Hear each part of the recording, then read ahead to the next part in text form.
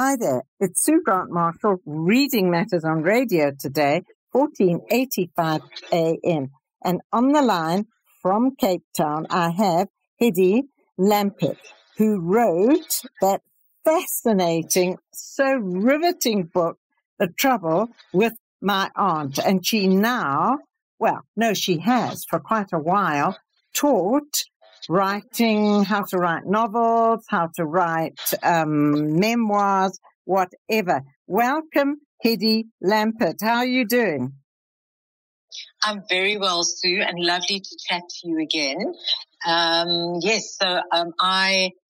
coach would-be novelists and memoirists, and I work for a company called Now Novel. And, we coach writers all over the world because we offer an online service. Yes.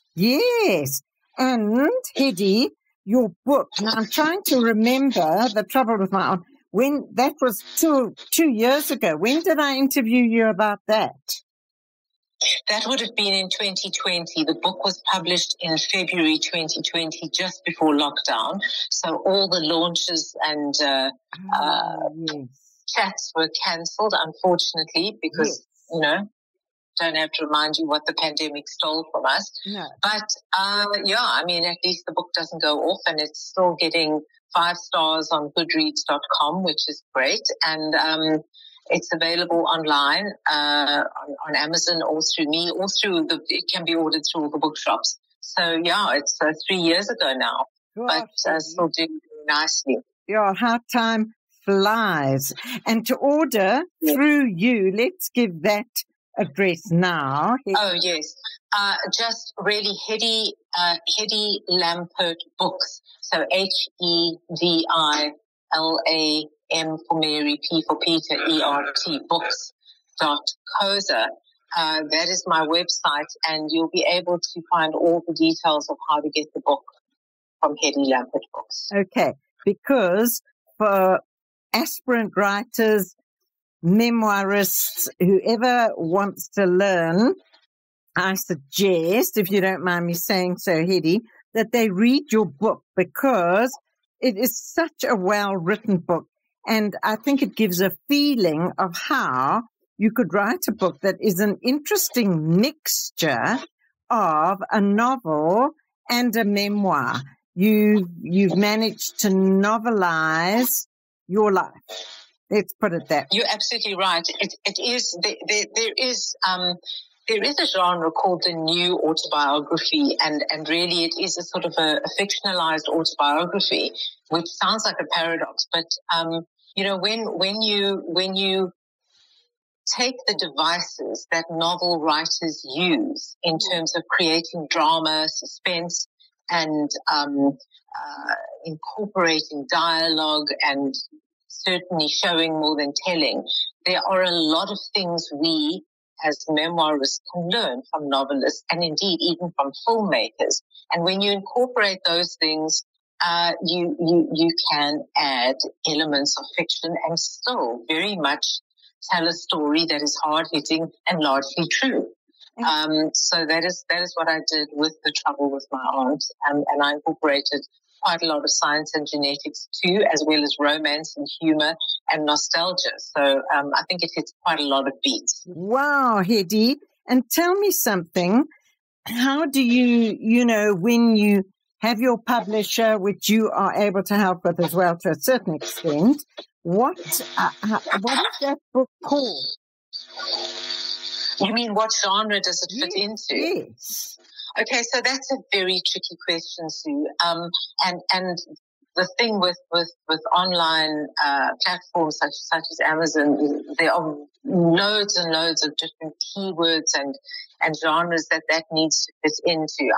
It could be historical fiction, it could be family, it could be mothers and daughters, it could be special needs.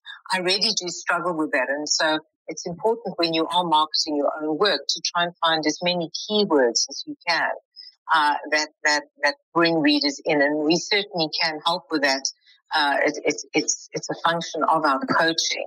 There is a publishing section that is very, very comprehensive, and we look into the marketing and self-publishing as well. Yes, that's so interesting. So let's get back to you personally, Hedi Lampert, with your book, The Trouble with My Aunt. Where did this come from, The Trouble with My Aunt? Did you want to write a sort of a memoir and then decided you would set it round your aunt, or did it start with your aunt and then you decided, yeah, you were going to write a memoir?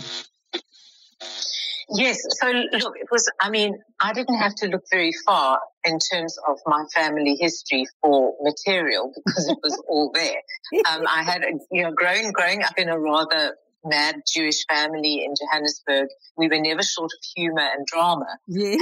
And there were many stories I could have told. But my mother's sister had a genetic condition called Fragile X syndrome. Yeah. And it's actually more common than people realize. And she never went to school. She was different. She was also lovely. She laughed very easily. She also cried very easily. She was rather entertaining, but also she was a lot of work. And my mother grew up duty bound to her. And I watched this, and then my mother prayed virtually every day that my aunt should die first, so that nobody else would have to look after her. Yes. But that didn't happen, and I did land up looking after her. And in a way, that was what my mom left to me, was the legacy of looking after my aunt. And there's, of course, the relationship of my grandmother and my aunt, and my grandmother and me, and my grandmother and my mother. And it's a convoluted set of circumstances where 3 generations meet, and it's intertwined with love and duty and sisterhood and motherhood, and also the raw reality and the brutal truth that it's not actually easy living with a special needs person, and we don't make any bones about that. Yes. But there is also humor and quite a lot of interesting genetics, as I said. So I had the story and I wrote it all down, and after doing various courses and trying to get it as best as I could, I realized that I still only had about 30,000 words. And as a novelist, you need at least 70 to 80,000. And so I realized I had to actually draw in some drama that I had to make up. And there was fiction that had to be incorporated. And that's what I did. And that's why it became more than a memoir. It became a novel. Oh, right. And Hedi, so maybe listening to what you went through, approaching your book, I suppose, and this would be advice to anyone who's thinking of writing a memoir, a novel, a book, a biography, or, whatever, is work out what you want to write about. Yeah, for me, the structure was key. I spent 15 years pantsing and not really getting anywhere. And when I finally sat down and put a structure down, it flew. I knew what I needed to write. I sat down. I took 2 months off my other freelance work, and I just got the book done in about 8 weeks. Wow. Certainly, I reworked it after that, and I proofed it thousands of times. But the fundamental breaking the back of the first draft was a shorter process once I decided I knew what to do.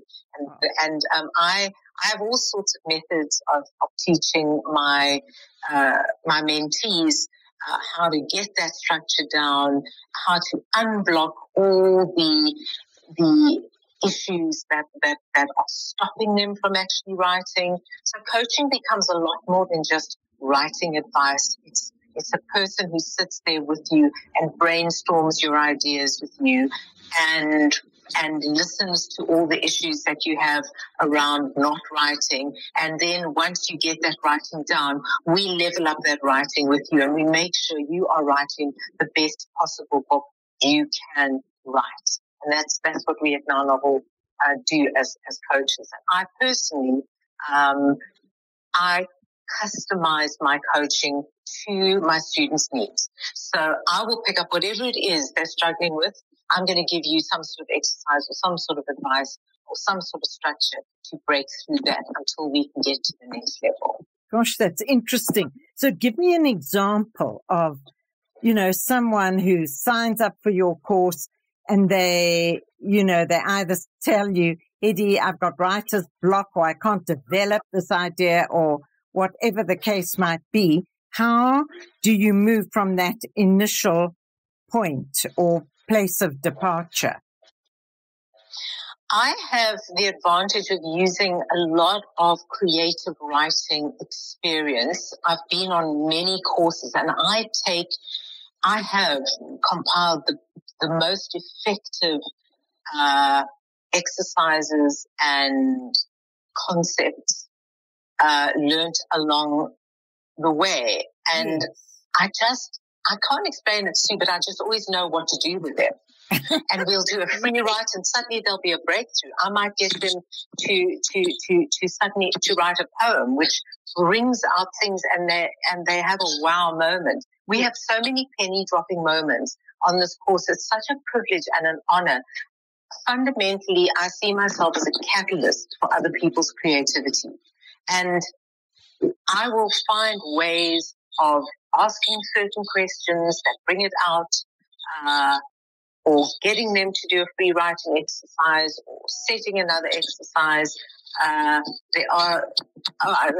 There's so many different ways, and for everybody, it's going to be a different process. But I've been doing it long enough that I feel confident enough to catalyze anybody to creative glory.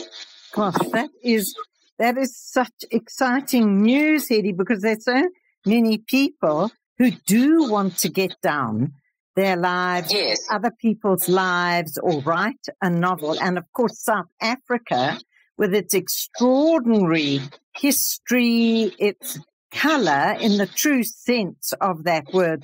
We're not a boring nation. And no, not at all. Yeah. And so to hear that coming from you is absolutely terrific.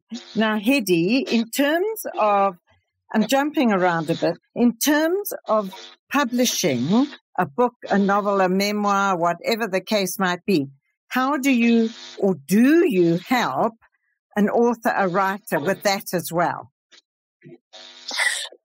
Now Novel does run a self-publishing course, which is its own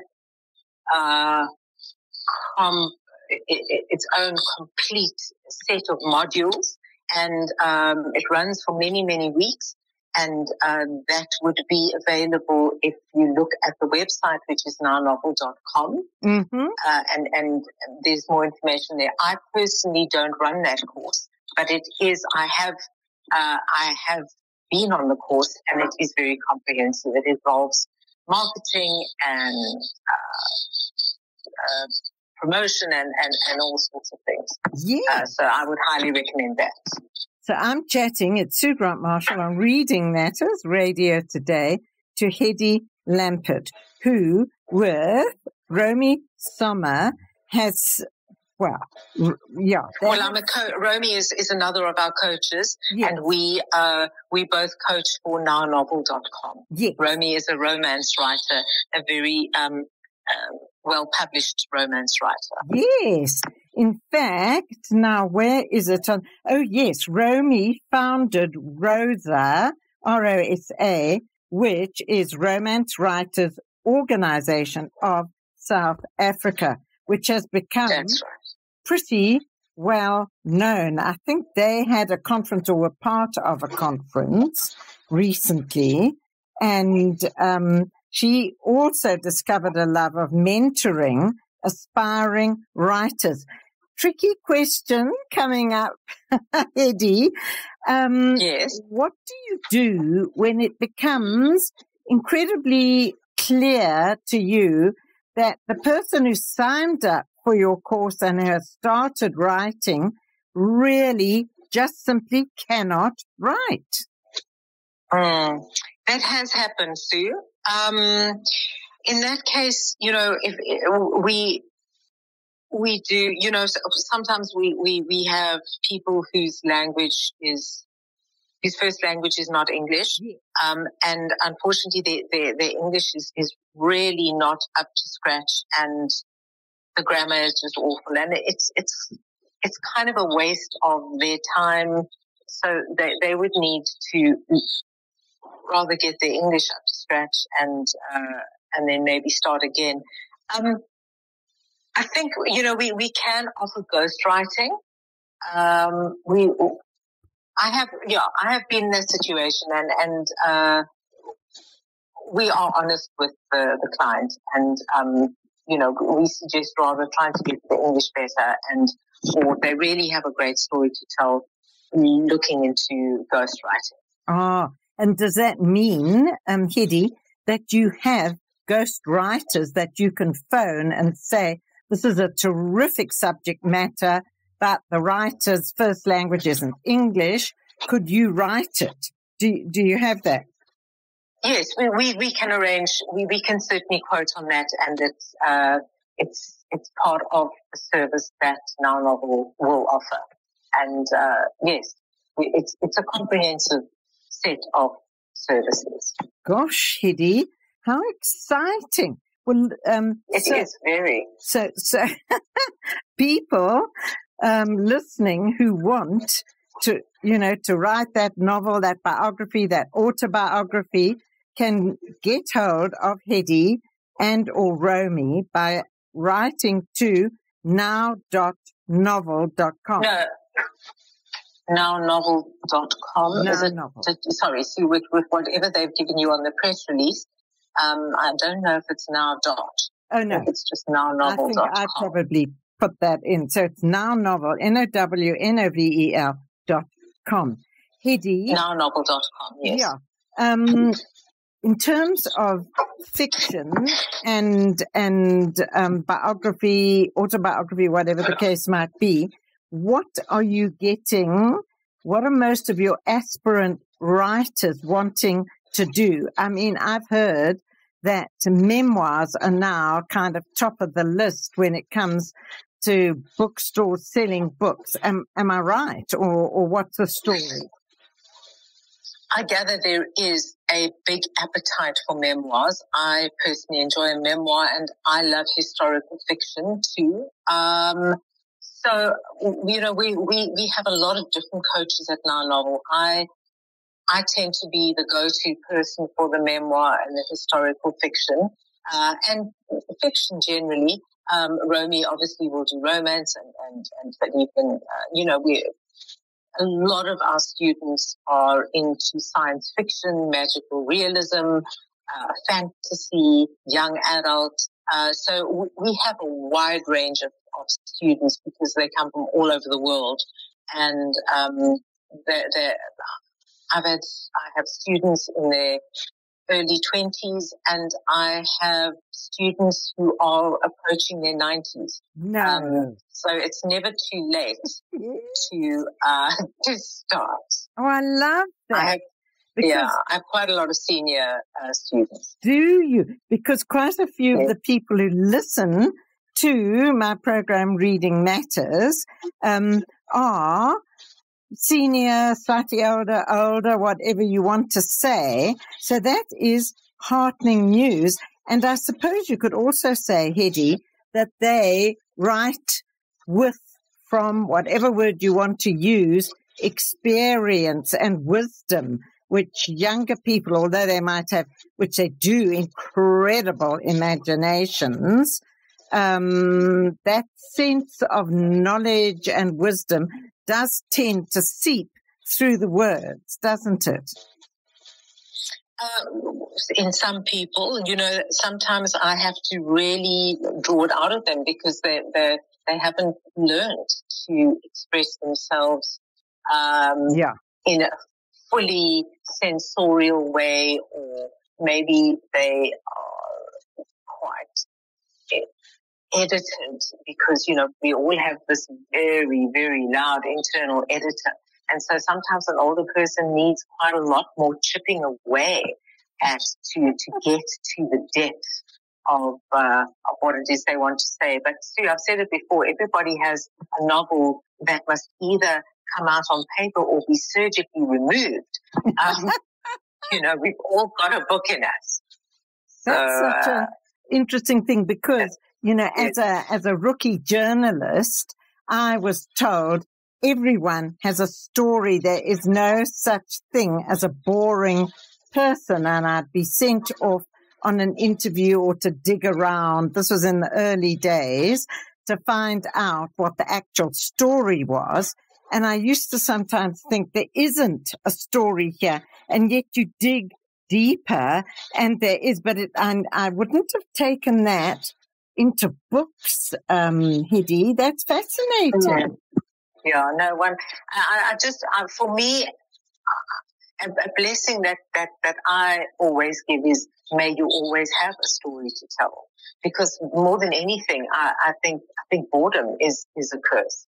So one must have a story to tell. I love that, Hedi Lampert. That's extraordinary. So, going back to your book, The Trouble with My Aunt, now just remind me, was your aunt alive when you wrote that book, or had she gone? She was alive. She was in her 80s.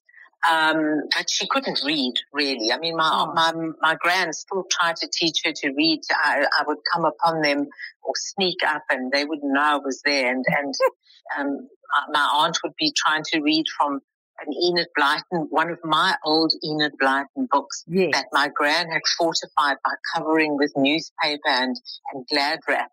And I was like, oh, that's where all my Mallory Towers books went. Yeah. I thought I'd lost them because they were so precious to me. And she was trying to, read all those years later, but she'd never do it in public, only in the bedroom with my gran. Yes. So it was hard. So she was still alive. Everybody else, however, was not. So it was easier to write that book because the others were departed. And my aunt, I simply said to her, if anybody says to you, I'm writing a book about you, you can just say, oh, that's nonsense because my name's not Violet, because I had changed her name. Yes. And she said, oh, yes, fine. She just accepted that because I was worried that she said, what are you doing? I said, I'm writing a book. And she said, what's it about? I said, it's about you. And she said, oh, no, darling, don't. So I had to say, well, So why I asked you that question is for the people who are writing autobiographies, how careful do you have to be when, what can I say, let's go for half, the family is still around? Oh, Sue, that's such a difficult one. And I mean, it certainly dogs many, many writers, not just biographers or autobiographers, because even people writing fiction fear that somebody they know will think that they are based on, that a character has been based on them. Yes. And so you have, number one is bravery. I think you have to be very brave to be a writer, to be an author. Yes. But like I said, for me, it was easier because they had all passed away. And I'm not quite sure how I would have dealt with it had my mom still been alive, had my gran still been alive. I mean, I even worried that at one point when I made something up in the book, I felt so bad about it because I wasn't used to writing fiction. And I remember saying, sort of muttering a little prayer up to him and saying, Granny and Grandpa, forgive me for making that up. But I had to, it's part of the book. I needed the drama. And you feel bad, but there isn't really an answer. I'm sorry. I'm sorry that there isn't an answer, but there isn't. Yes. And so I'm imagining that the questions I'm asking you, Hedi Lampert, are ones that when you speak to aspirant authors, writers, they ask you these sort of questions. And so you have to answer in the way you're answering me now. Am I right? Yes, and there are other things. So you can obviously you put a disclaimer at the beginning of a book that says that any resemblance to people living or dead is unintentional. You could change genders. You can change names, obviously.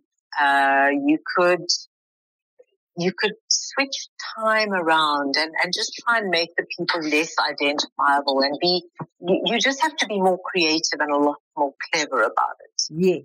To sort of twist things. Yes. But certainly libel exists and you don't want to be sued. So you either need to get permission. Yes. Or you got to take your chances. And that's up to the person. So I have a writer at the moment whose brother was very unhappy that she was writing the book. So she left him out of her story as if he doesn't exist. Gosh, that's incredible because, I mean, you would think that the brother wouldn't want to be left out. That's what she decided to do. She needed to tell her story. And it's a beautiful book. And, so she just left him out. That is so funny. Oh, I wish we hadn't come to the end of our chat. I think I must get you back in some month's time, and then you can tell me about some of your writers and the experiences that you have. Oh, yes, with pleasure. Because it's I just wanted to... Sorry, Stu. Yes? No, it's fascinating. Carry on, Hedi. I just wanted to say that I've given you the wrong... it's HediLampertBooks.com, not .coza. So just... Okay. No spaces. HediLampert books.com. And that's where you will find how to get The Trouble with My Art. Oh, okay. So Hedi Lampert Books, all one word, .com. Yes. Oh, that's terrific. But... and nownovel.com for the writing, coaching, whatever genre of book you would like to write, whatever age you are. Yes. We can help. Oh, that's fantastic. Well, I've so enjoyed chatting to you again. Hedi, are you writing a book at the moment or no? I'm not. I'm coaching so many different people and I feel like I'm carrying so many different stories in my head for them. Yes. And the actual coaching is very fulfilling. Yes. And I'm teaching pottery and doing pottery and selling pottery. So creatively, I'm so very fulfilled at the moment. Wow. And I have a pottery studio called The Throne Room, as in, throne, like pottery. So the Throne Room is very busy and it's a wonderfully creative space in Cape Town.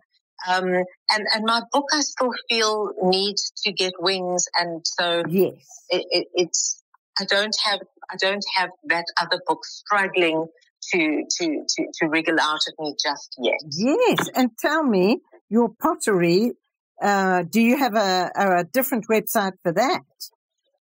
Yes, it's called The Throne Room Pottery. And it's all one word. And that's .coza. Yes. .co.za. The Throne Room Pottery. Yeah. And it's THROWN. That's correct. Yeah. Yes. Okay. .com. .coza. .co.za. .coza. Oh, wow. So, anyone who's going down to Cape Town, everyone from Joburg, which is our footprint on radio today, who might be going to live in Cape Town, take that down. throneroompottery.coza, C-O-Z-A. The Throne Room Pottery. Co.za. Yeah, fantastic. Hedi, you're so creative. It's incredible. Thank you for chatting to me. Thank you, Sue. It's been so lovely chatting to you, and hopefully we do it again soon. Lovely, Hedi. Thank you so much.